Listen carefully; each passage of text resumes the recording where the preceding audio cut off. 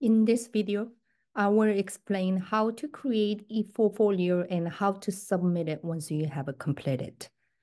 I believe you are watching this video because you are undergoing portfolio review this semester and have been encouraged to submit your ePortfolio by Monday before the reviews. For those of you who don't know me, my name is Yun Shin, and I teach drawing at Austin P. In this video, I will work you through each slide, explain how to complete and submit the ePortfolio.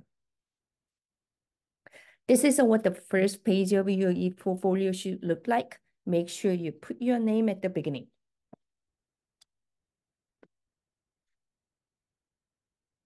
And when you click to the next page, you will be asked to write simple artist statement in 7 to 10 sentences. Describe materials and techniques that you have utilized along with your artistic goals. Feel free to highlight any unique strengths, weaknesses, ideas, and inspirations. Here is a sample artist statement.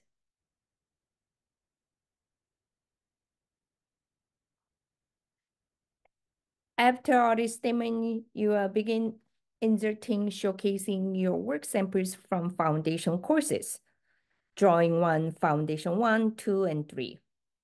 Following that, you will have opportunity to share up to 5 personal works strongly related to your interest and concentration. You will need to total up to 13 work samples with no less than 10 required to complete your ePortfolio. This means you are asked to share at least 2 of your personal works after displaying your work samples from the required courses. Again, Drawing 1, Foundation 1, 2, and 3. Let's start showcasing your work samples from Drawing 1.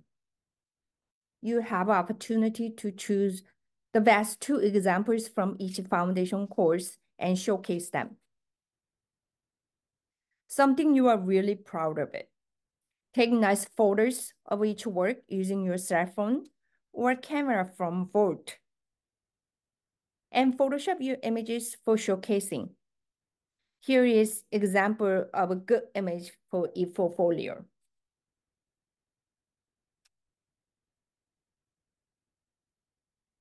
And one is not ideal.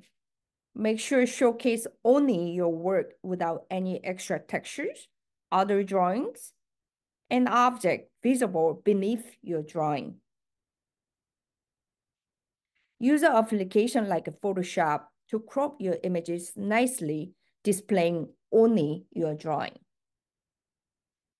Also, each work sample needs title and brief description. For the title, you can leave it as an untitled or add a specific title for each work sample.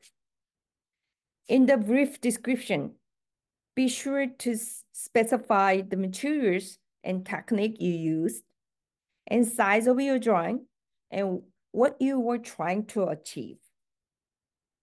Once you have completed the first slide with the first work sample, continue to the next slide. The process will be stay same. Insert your image, add title, include brief description. Once you have finished showcasing your best 2 drawings from Drawing 1, the next slide will prompt you to showcase another 2 best examples from Foundation 1. Repeat the process you followed for Drawing 1. Insert 2 images of your work samples from Foundation 1, ensuring they are nicely cropped, and add a title and brief description for each. And repeat the process for showcasing your work samples from Foundation 2 and Foundation 3. For your moving images, animations, and videos, make sure export your project to file format you want to share, such as an MP4. Please submit them as a separate files along with your portfolio. Once you have finished showcasing your work samples from foundation courses, you will be prompted to share your personal work samples up to 5 with at least 2 strongly related to your interest and concentration. Follow the same step. Provide title for each work sample and along with a brief description. Once you are done, it's time to save your PowerPoint file to convert to PDF, excluding your moving images, again, animation and videos. Please separate those and submit them separately. Afterward, please send your PDF file and separate files for your moving images to art@apsu.edu. Also, please include your name on each file. Due date for this ePortfolio submission is Monday before the reviews.